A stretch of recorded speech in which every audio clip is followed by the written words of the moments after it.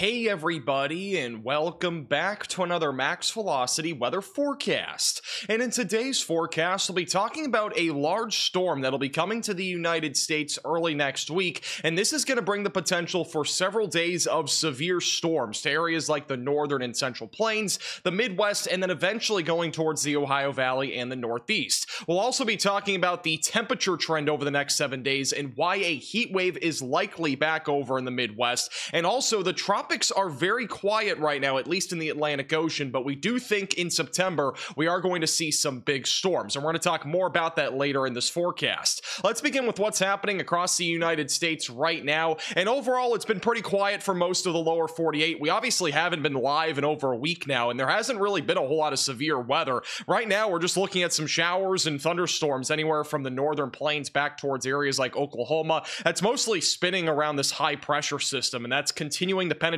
moisture across the four corner states, and that's leading to more flooding concerns for many of those areas. But overall, there has not been much severe weather as of late. Back over in Florida, we also have a stationary frontal boundary that is continuing to bring plenty of showers and thunderstorms even today to areas like Florida. They've been kind of leaking a little bit into southeast Georgia, but overall, this stationary frontal boundary obviously has not been moving much as it is stationary. Further back off to the northeast, we also have an upper level low pressure system back over in New England, and this is keeping things a little bit cooler for the time being across the Ohio Valley and Northeast. But once that low pressure system leaves, we are going to see that heat really start to build across the Midwest and the Ohio Valley as we go into this weekend, which we'll talk more about here in just a second. Now let's talk more about the weather pattern that's currently impacting the United States and that large storm that will be coming to the United States as we go into the weekend and early next week. Beginning with the jet stream, this is the upper level dynamics here across the United States. First thing I do want to point out is that we do have a very dominant high pressure system across the Great Plains. This is what's keeping areas very dry and as well as warm across the southern plains, especially in Texas and New Mexico.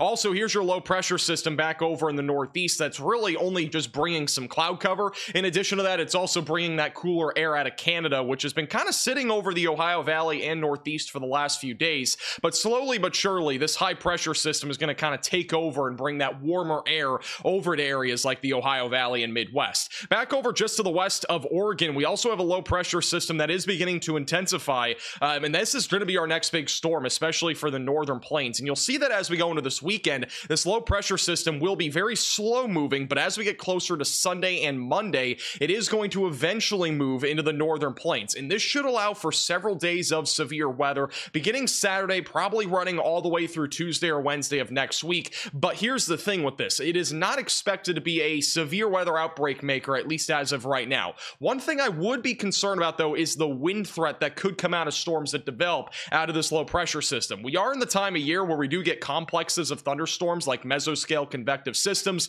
that bring better shots for damaging winds and even sometimes embedded tornadoes. That's really going to be the concern, I think, for Sunday and Monday across parts of the northern plains and the Midwest, and we could see that translate into Tuesday into Wednesday. Here's what we're looking at by late Monday night into Tuesday. This will be a negatively tilted trough, and what that means is that we have a strong southerly pull of moisture, so there's going to be lots of moisture back over in the northern plains and the Midwest that'll allow for severe weather. And in addition to that, we are going to be seeing a lot more spin in the atmosphere, so any discrete cells that do develop will have a better shot at producing an isolated tornado threat. By the time we go into Wednesday into Thursday, we are going to see another storm behind this one. This particular storm probably will not bring nearly as much in terms of severe weather, but I do think it'll bring a bigger cool down, especially to areas in the northern plains and the Midwest, and then eventually the Ohio Valley as colder air starts to come out of Canada. We are starting to get closer to September. We're obviously still in summer, but we are going to start to see more of these cool downs as we head into September. So this will probably be the first of many to come. Now let's talk more about that severe weather potential for the next several days, and we'll begin with today, which is tossing trampolines on tall trees Thursday.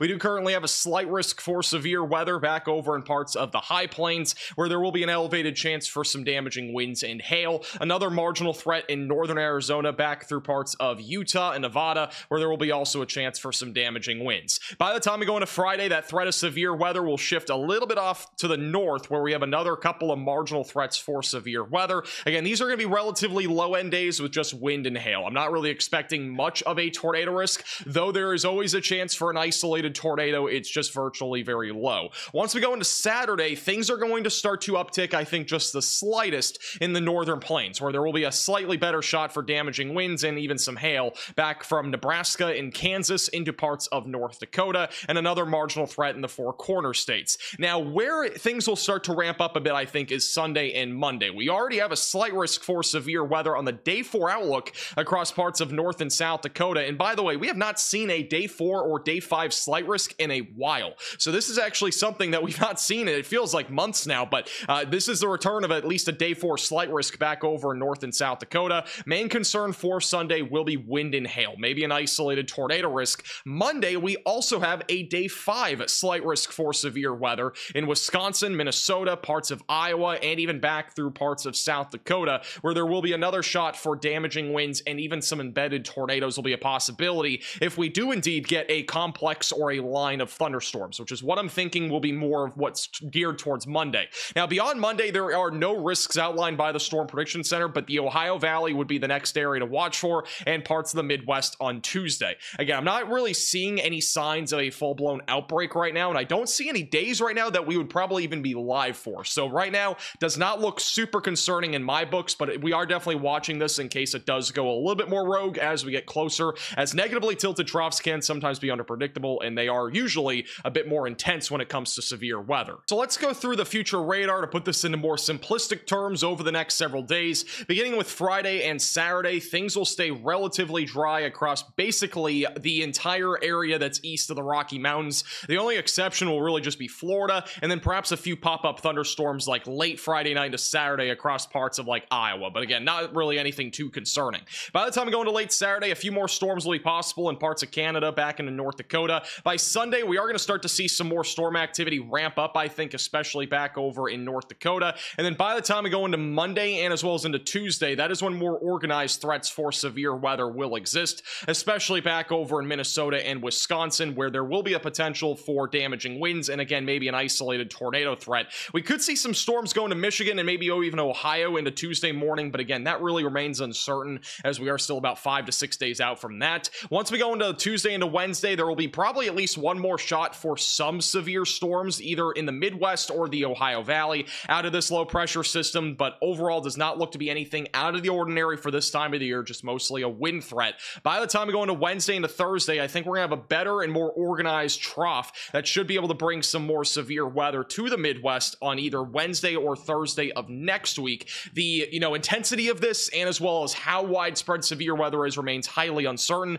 but I do think we'll have another shot of damaging winds and maybe an isolated tornado or two sometime next week, and that would probably be towards the tail end of the week across the Ohio Valley and the Midwest. And then by the time we go into Saturday, that low pressure system continues to move to the east. One thing I do want to point out is that there will be a cold front that extends all the way back down to Oklahoma and Texas, so we actually could have a strong cold front for this time of the year, usher in cold air as far south as Oklahoma and maybe even Texas. So this is definitely something to watch for, not just for the storms, but also for the temperature trend that it could definitely change here as we go into next week. Here's what the European model currently shows for the temperature anomaly, so colder than average weather for the East Coast right now. Again, heat wave continues in Texas and New Mexico. That heat is going to build over the next few days across the Midwest and the northern plains, and by Monday, you're going to be thinking, we want winter, and I definitely agree with you. I want winter as well. Once we go into Tuesday into Wednesday, that heat just continues to build anywhere east of the Rocky Mountains, but we should start to get colder air by next weekend, and that should usher in across the Midwest and the Ohio Valley, and there will likely be some cold air that mixes into the southern plains, but overall does not look to be